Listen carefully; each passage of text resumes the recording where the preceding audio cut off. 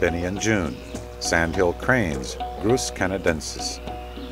You can hear them from the parking lot, you can hear them from the Cougars exhibit, you can hear them just about anywhere in the zoo. Benny and June are our resident Sandhill Cranes.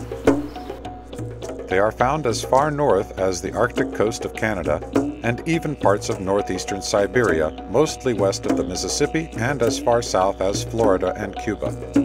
They get their name from the stop they make in the Nebraskan sandhills during migration, with over 450,000 of them flying through at one time.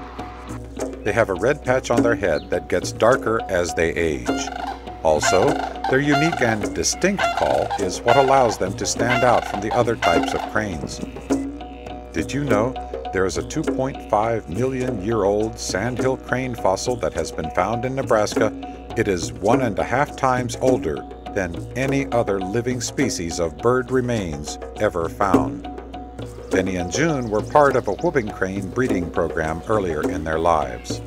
Bird experts from Audubon trying to increase the population size of whooping cranes were trying to take advantage of the whooping crane's 2-egg, 1-hatchling habit. They took the extra eggs from whoopers' nests and placed them in the nests of sandhill cranes. The program appeared to work.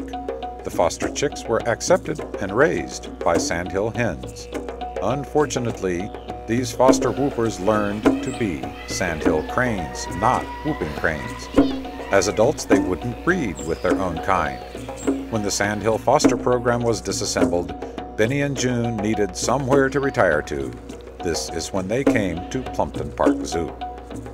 Sandhill cranes are omnivorous birds that feed on land or in shallow marshes with vegetation.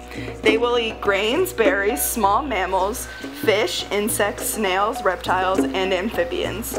Benny and June love to eat fish and vegetables as well as their special crane diet.